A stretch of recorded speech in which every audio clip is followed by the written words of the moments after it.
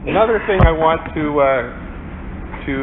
give you a little notice about is that we are looking forward to what's going on as we head now into the fall, and tentatively we are planning on the 15th of September, Saturday the 15th, which is about 5 or 6 weeks from now. We're planning on having a friend day.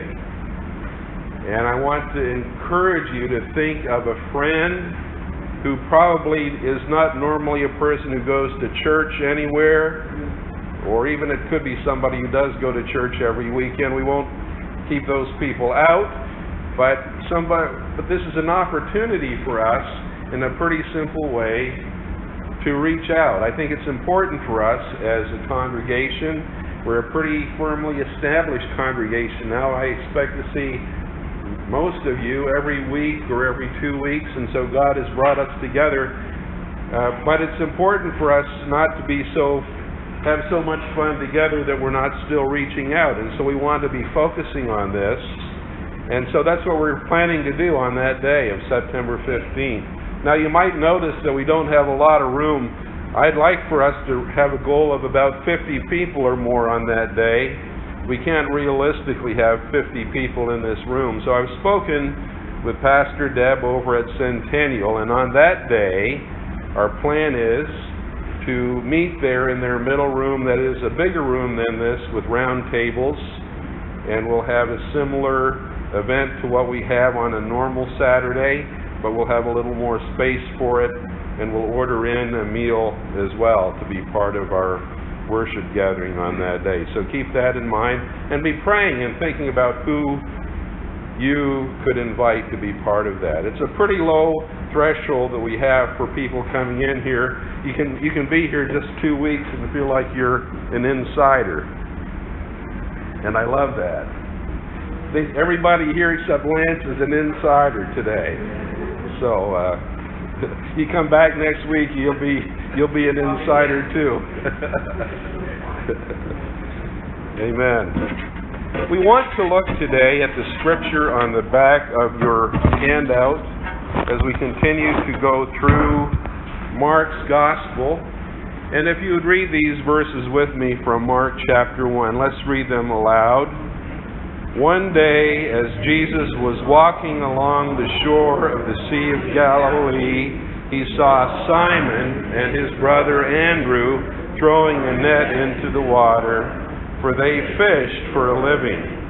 Jesus called out to them, "Come, follow me, and I will show you how to fish for people."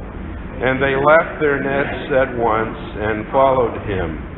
A little farther up the shore, Jesus saw Zebedee's sons, James and John, in a boat repairing their nets. He called them at once, and they also followed him, leaving their father Zebedee in the boat with the hired men. Lord, as we look at your word today, break it open for us, and by your Spirit, speak to us and give us ears to hear, so that we can know what your word is for each one of us today. Holy Spirit, I pray that you'd correct where you need to correct today. Correct me where I need to be corrected today. That you would bring us to a place of yieldedness and availability to you. And we ask this in Jesus' name. Amen. Amen. So I want to just paint a picture for you as we look at this scripture. It says that Jesus was walking along the shore of the Sea of Galilee. I don't know if there was a little shore road and he was just walking along the road, or maybe there was a beach. I'm not sure how that was, but he was walking right along the shore. The Sea of Galilee was familiar territory for him, and he encounters two different sets of brothers. First of all, Simon and Andrew, and then in a few minutes after that, James and John. All of these four men were fishermen. That's what they did for a living. And it's interesting to note that although Mark doesn't say this, that Jesus had met at least Andrew and Peter, Simon, before. In John chapter 1, we can read the account, and I'm not going to read it in detail now, but it was a situation where Andrew had been a disciple of John the Baptist, and they were not in Galilee at that time, but down in Judea in a different area. And Andrew was a follower of John the Baptist. And one day Jesus walked by where they were, and John said, "Look, there's somebody you need to get to know." And he introduced them to Jesus, and they said, "Where do you live?" And he said, "Come and see." And they spent from 4 o'clock in the afternoon for the rest of the day. Andrew and several others spent some time with Jesus. And then it says that Andrew went and found Simon and said to him, "Hey, here's somebody you need to meet." And so he introduced Simon to Jesus. So Jesus already knew these two brothers. He was familiar with them. Also, on another occasion, right there somewhere nearby, Luke chapter 5 tells us that Jesus was preaching on the shore of Galilee, and great crowds were pressing in on him, and there were 2 empty boats at the water's edge, and the fishermen were nearby. So Jesus stepped into one of the boats, and it was Simon's boat. It was kind of a God moment. Simon was just washing his nets, preparing his nets. Jesus steps in the boat and say, "Hey, friend, could you accommodate me?" And so Simon took him out in the boat, and he spoke to the crowds. So both of these events had taken place before this day, from anything we can understand. Jesus knew these men. And so, verse 17, Jesus calls out to them, "Come and follow me, and I will show you how to fish for people." I will show you how to fish for people. The older translations say, I will show you how to be fishers of men. To fish for people. You don't think of that, but Jesus was just using some kind of a little metaphor there. And so for the rest of their lives, these 4 men would be fishing for people. Every now and then they fished for fish, but Jesus called them to a whole new season, a whole new chapter of their lives. And so they were then following him. And for 3 years, he was more or less watching what Jesus did. They were watching what Jesus did. We don't read Jesus anymore using that metaphor, but they watched Jesus' ministry, and then after the day of Pentecost came, and they were full of the power of the Spirit of God, they spent the remainder of their lives telling people about Jesus, fishing for men. So their task, their job involved fishing with nets. They did not use lines and lures and sinkers, but they were net fishermen. It looks like they were probably similar to the kind of net fishermen that I grew up with in Nova Scotia. And they would have a net, and it was fastened on either end to a buoy, and then it was let down into the water, and then the fish kind of got their gills caught in the net. It might have been that kind of a net. It's possible that they also used something that I saw in Newfoundland a couple years ago, where you have kind of a circular net, maybe 3 feet or 4 feet around, with weights on the outside of it, and you kind of hold it, and you throw it, you kind of spin it in a way like a frisbee, I guess, and then it lands on the water, and it goes down, and it's usually shallow water, and you then bring it in, and you got fish in there. We saw some people in Nicaragua doing this in Lake Nicaragua as well. So anyhow, they were guys who used nets. Earlier this week, I was chatting with my friend Tim Lieber, and Tim will be back next week. It's kind of an interesting summer for him, but he'll be here. And we were talking about why is it important for us to be growing more and more like Jesus in our character? Yeah. Why is it important for us to be godly people? And he said, so that a lot of people will go to heaven. So I was thinking of that in a way. In a way, Tim is kind of like the lure, right? Tim is kind of like bait.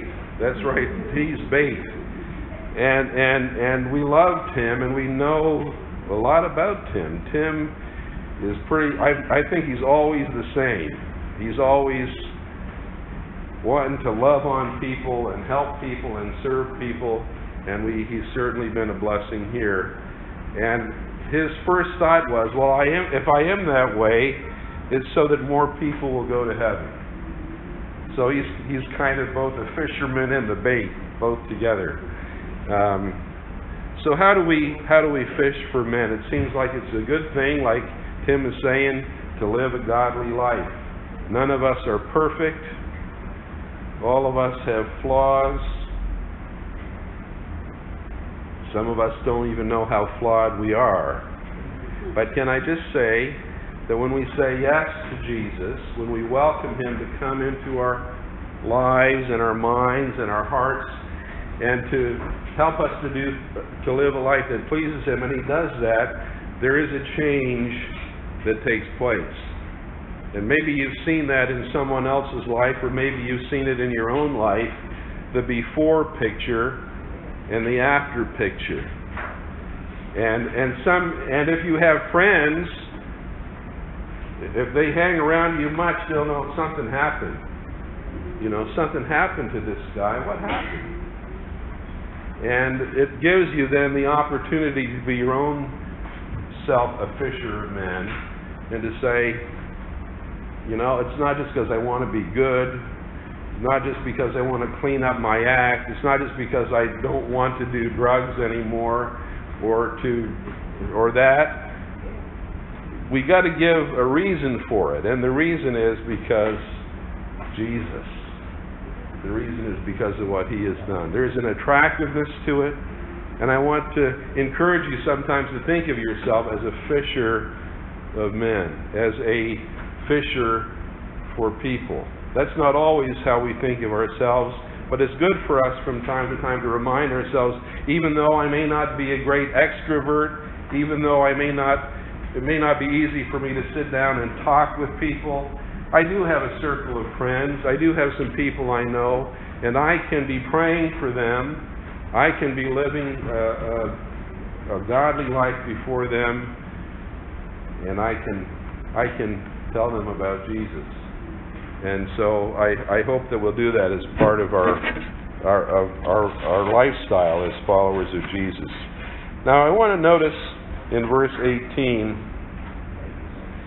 it says about both of these that they left. It says in verse 18 about Simon and Andrew, they left their nets at once and followed Him. And then later on He called James and John. It says He called them at once, and they also followed Him. I want to think about that a second. I want to think about how, first of all, there was an immediate response. There was an immediate obedience. Someone has said that if you delay obedience, it's just like disobedience. And that's kind of true. There is this thing that the Lord is looking for in us of a rapid response to Him, an immediate response to Him. And so immediately they left their nets and followed Him. So these men were also available. Not only was there, be with whoever that ambulance is going to get, watch over them. So there was this availability. These men left their employment to follow Jesus, and I think it was kind of an open-ended thing. Good thing, because they never really went back to that very much. Now, the thing is, Jesus didn't call all of His people to be that way. There were plenty of people who ended up being followers of Jesus, and He didn't call them to hang out with Him for 3 years. But it is important for us to be available. Are our ears open to hear God speaking to us? I want to think for a minute about this, about these two Greek words, and I won't try to get too scholarly on you, because I couldn't. But there's two Greek words that are used for the word word. And the first one is logos. You're familiar with this? It's when God speaks, like in John chapter 1, in the beginning was the Word, and the Word was with God, and the Word was God. That's logos. The Word is logos. When we speak about God's written Word, that is also the logos. When we speak about Jesus Christ, He's described as the logos. And there are a lot of times that word logos is used. I looked at this as well this week, and there are a lot of times when the word rhema is used, and this is like an utterance. It's like a specific word to a person. And it's a complicated thing. It's more complicated than just and we'll maybe get into that sometime. But sometimes God speaks directly to me, Rick, and to you. And it's just a word for us for a moment in time. And I bet almost all of us have had this kind of thing too. You know? And sometimes it's just you need to help that person. And it's not just our own natural instinct to do it. It may be that we would be reluctant to help that person, right? I don't want to help that person. But I know God is saying to me, you help that person. I don't want to speak to that person about Jesus, but the voice of the Spirit is saying to me, and He's not just saying it to everybody, He's saying it to you on that occasion. You go speak to that person and talk with them about Jesus. I remember one time I was in a church that was not my own church, and every now and then this happens, and God said, you need to speak up and say something. He says, there's a woman here who has stomach issues, and I want to heal her. And so you do that. So what's the worst thing that could happen? The worst thing was like, okay, that was not of God. That was just something I dreamed up. And you're kind of embarrassed by it. So can I just say, get ready to be embarrassed. It's okay to be embarrassed. But so I did. And there was a woman there who had seen several doctors, and she was being treated, but it wasn't getting better. And so I had a lady lay hands on her, and there was something there that I can't describe that went on, and God really touched her and ministered to her and brought healing to her. And I'm glad I listened. And I'm glad that I obeyed. It's okay to get, pie on your face. It's okay, can I just say, it's okay to get pie on your face 9 times if the 10th time God really is saying something. Don't just let that be a discouragement to you. If you say, okay, God was saying this, but it doesn't seem like that was working out, don't worry about it. Maybe He's just bringing you to a good place of humility in your life. That's right. A righteous man falls, but he gets back up. So we have several things here to think about. We have the thing to think about of being available to God, and we have this thing to think about of being willing to obey Him quickly, to obey Him immediately. May God help us to do that. As we go to our tables today, a couple of questions, and we just have 5 or 10 minutes. How open are your spiritual ears when God speaks to you directly through the Logos word, when you're reading the Scripture or when somebody is preaching or whatever? And how open are your spiritual ears when the Lord speaks directly to you with the Rhema word? Let's have some discussion. God bless you as you talk at your tables today. I have a question. I don't know where this church we're talking about.